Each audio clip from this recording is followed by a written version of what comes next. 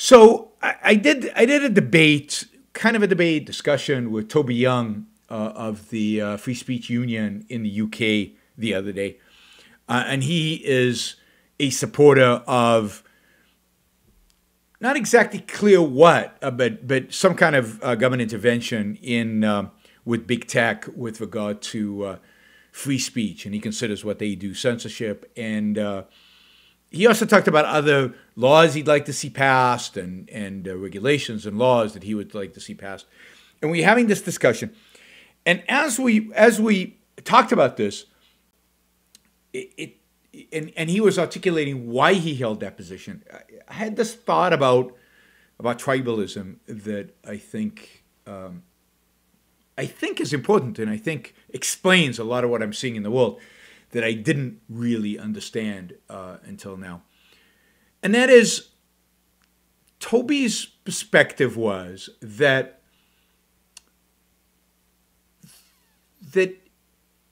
pretty much anything was okay.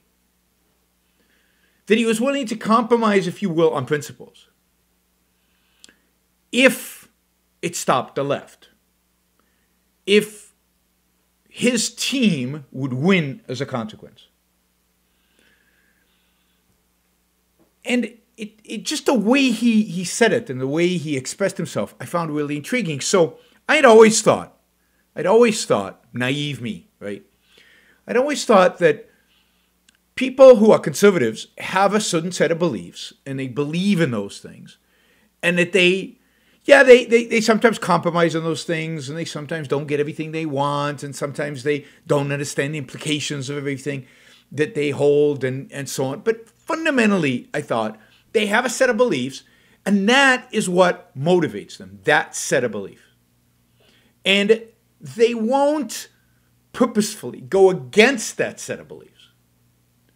Right? That the core was this belief set, even if it's ambiguous and not well defined and not very solid, but they wouldn't explicitly go against it.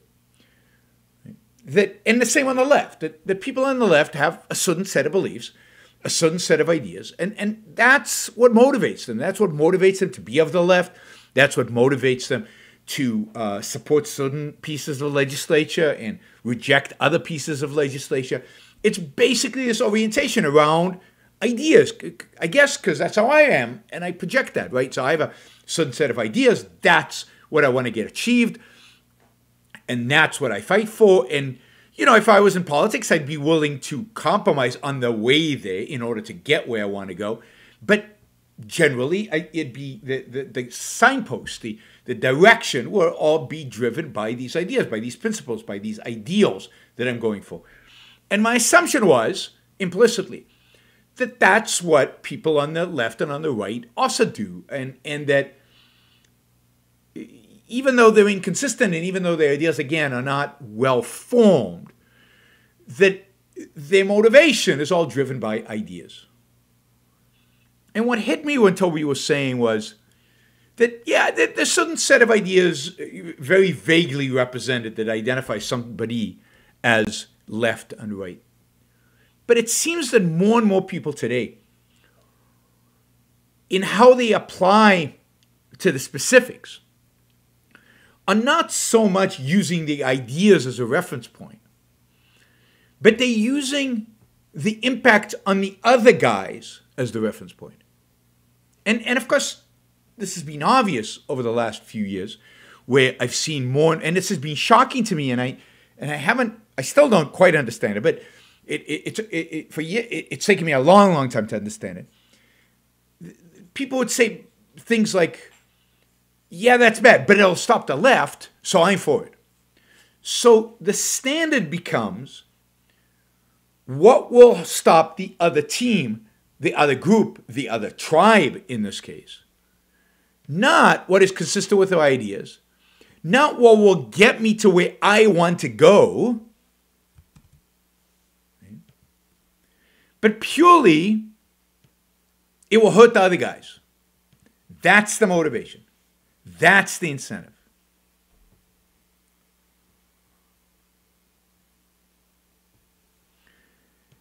And that is really hard for me to grasp. It's really hard for me to grasp. But it's obviously true. And you can see that, in many people who support Trump. It's not about this'll get me a positive. It's this'll slow them down, or this'll hurt them, or this'll. So, for example, on the issue of big tech, on the issue of Facebook and Twitter and all of those, there is no free speech argument to regulate speech on Twitter, Facebook, because they are private companies, private platforms, and regulating them would be a violation of free speech. Their speech, right? Their ability to discriminate.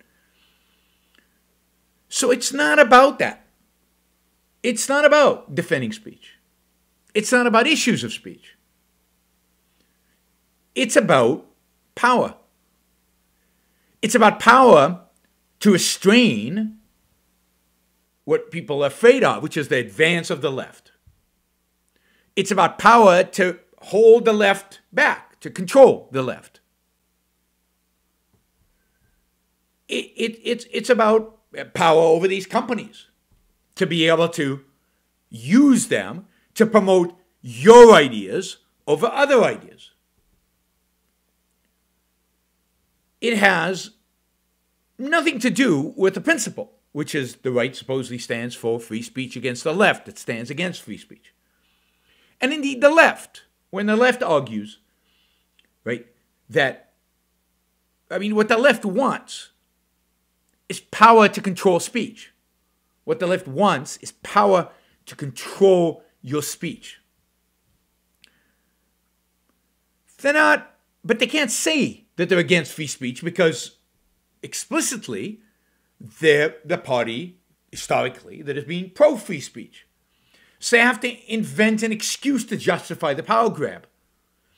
And the excuse is, we don't want to offend, and people have a right not to be offended, and people have a right not to, feel bad because of your speech, and speech can hurt, so speech is violence. They know this is crap. This is self-evidently the opposite of free speech. But they can't admit, probably even to themselves, that they're actually anti-free speech, and they want power over speech. They want to control speech. So they need to create these excuses.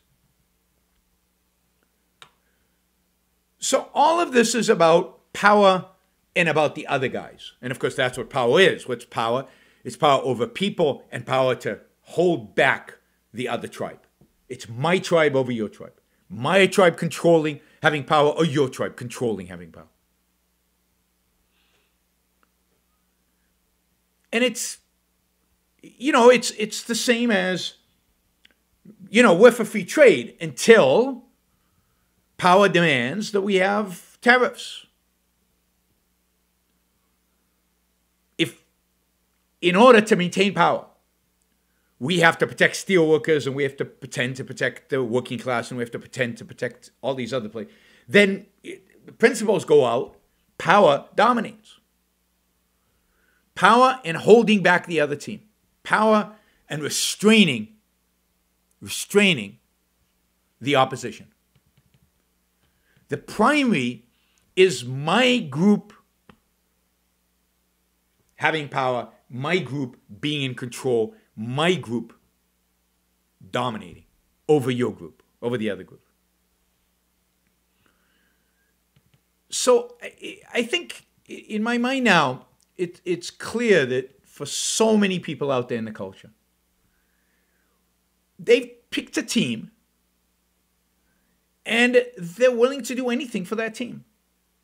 And you can see it right now where people who I think normally are basic, decent, okay people are, willing to abandon reason, abandon evidence, abandon standards of evidence so that their team can win. So Maradona, when he played soccer, Maradona died last week, maybe one of the top 5 soccer players in all of history, just a phenomenal soccer player. What he could do with the ball, it was just stunning and amazing. But if he needed to use his hand, as he called it, the hand of God, in order to score a goal, then he used the hand. And none of his fans, none of his team Nobody who supported Argentina in the World Cup bemoaned the fact that he used his hand to score a goal, even though the evidence is quite clear. I mean, there's video evidence. So, if it's your team cheating, then it's okay. So, if we have to pretend there was election fraud so that we can win and we can maintain power and we can control, then so be it. You know, generally, I don't believe in cheating. Generally, I don't believe in lying. Generally, I believe in the American political system, and I'm very pro-Constitution. But because my team lost, to hell with all that. I mean, I don't know if you saw General Flynn the other day, his tweet about Donald Trump should suspend the Constitution and declare martial law. This is Flynn. This is the guy who was supposed to be the national security advisor to Trump. It was for a very short period of time. I actually met Flynn a few months before the election in 2016. And a smart guy, right? Had good, proper views on Iran. I didn't like him completely, but he was good. Normal, pro-Constitution, pro-American. But the tribalism over the last, I don't know, maybe it's 10 years, but particularly over the last 4, is such that truth doesn't matter, reality doesn't matter, principles don't matter. What matters is that the team that you're backing wins. And they'll do anything. Just like, in a sense, just like the soccer who, you know, some of those crazy soccer fans.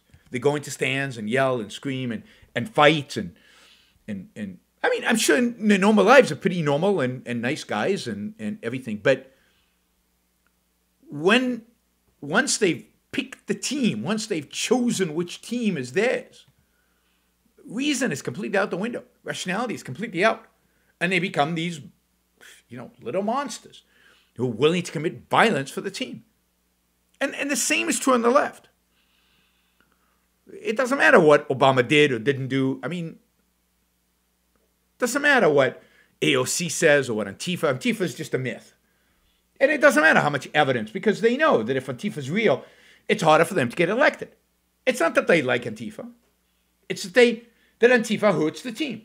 So they're anti-Antifa because it hurts the team. I mean, they deny that Antifa exists because it hurts the team, if they do exist, if they are doing what they're doing. And to hell with the evidence. These are people who, in their day-to-day lives and their jobs, are very dedicated to evidence. But when it comes to politics, it's like team sports, but with much more emotion and with much more commitment. And the stakes are a gazillion times higher. If the stakes in sports are non-existent, really, other than your emotional state at the time, in politics, the stakes are massive. The lives of people, the livelihood of people, as we can see right now with COVID, is at stake. So, I mean, I should have known this, and I did know it at some level, but it really is completely irrational. It really is all about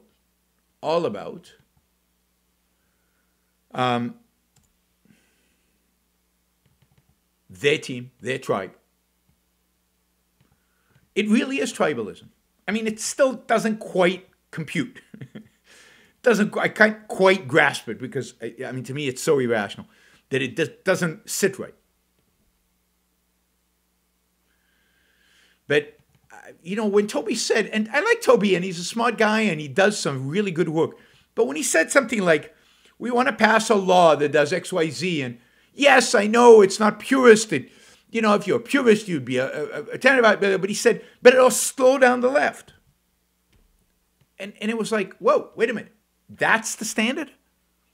Not what is good, what is right, what is true, but it'll slow down the left, even if it's a violation of your principles? And you know, and maybe the perception is it's life or death. And if we don't slow down the left, we all die. So we have to slow down the left, and we'll deal with principles later. But no, I don't think it's that. I really do think it's because I think this is not this left. And I wonder. So this is the question I have, and I don't have an answer to it. Has this always been the case? Have politics always been this tribal?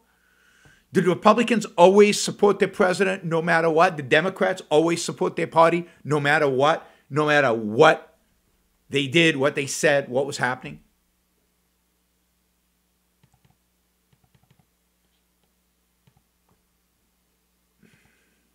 I don't know. Some people tell me it's always been like this. I never saw it. I mean, to me, it's a new phenomenon. To me, it's a phenomenon that became real during the Trump era, but looking back was there during Obama, but I don't remember it before that. I remember people being very loyal to Bush, but it wasn't the same thing. There was more credibility to the idea that they were making a mistake rather than this blind loyalty that I think so many out there have towards their political party, towards their political leadership. And again, both parties. Anyway, just a thought on tribalism. And remember, what tribalism really means is, in the context of politics specifically, is power. It's about me having power over the rest of you. It's about my group having power. It's not about even me having power, but my group having power and preventing you from having power. It's my group versus your group, my team versus your team. And anything goes because it's politics. Anything goes. Because, again, politics is about force. Politics is about coercion. Politics is all power. So if I have to use force coercion, then so be it. Even if I know deep down that it goes against my principles, even if I know deep down that it isn't, I say I'm for free speech, but it really isn't for free speech. It really undercuts free speech, but it slows you down. So it's okay. Slows them down, their team down, their tribe down. So it really is unprincipled tribalism. So I think that Toby, like somebody like Toby, wants to be principled. He has an idea of principles, but the principles don't seem to get him where he wants to go, which is the defeat of the left, is the primary. And that's when he becomes a pragmatist. He abandons the principles in the name of defeating them, in the name of my tribe over their tribe.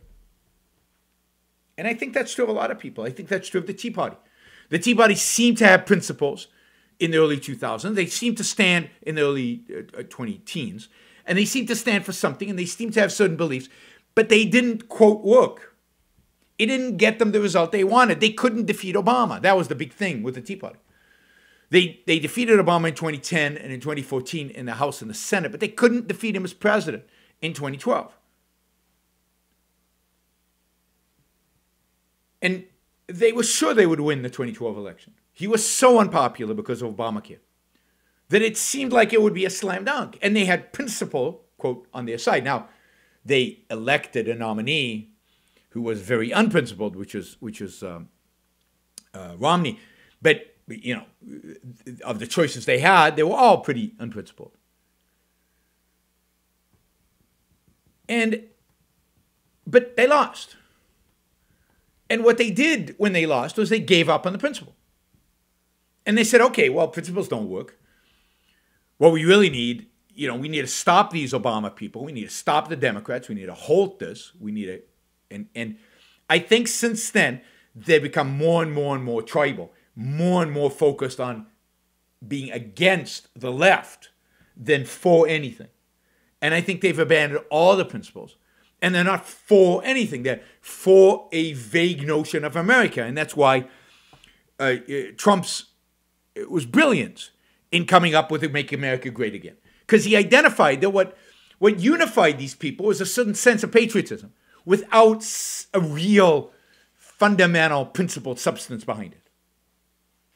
And that patriotism was what drove them. And he captured that with Make America Great Again. There was also a sense with all these people, with the Tea Party, of nostalgia. So Make America Great Again taps into America and taps into nostalgia and drives you forward. All right, so a thought about tribalism, lack of principle, and power. Power. Remember, that's what it's all about in the end of the day. Because in politics, your team meaning winning means your team has power. What we need today, what I call the new intellectual, would be any man or woman who is willing to think.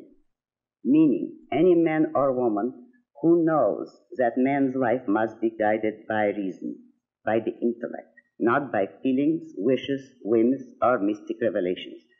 Any man or woman who values his life and who does not want to give in to today's cult of despair, cynicism, and impotence, and does not intend to give up the world to the dark ages and to the rule of the collectivist brute. All right, before we go on, reminder, please like the show. We've got 163 live listeners right now, 30 likes. That should be at least 100. I figure at least 100 of you actually like the show. Maybe there are like 60 of the Matthews out there who hate it.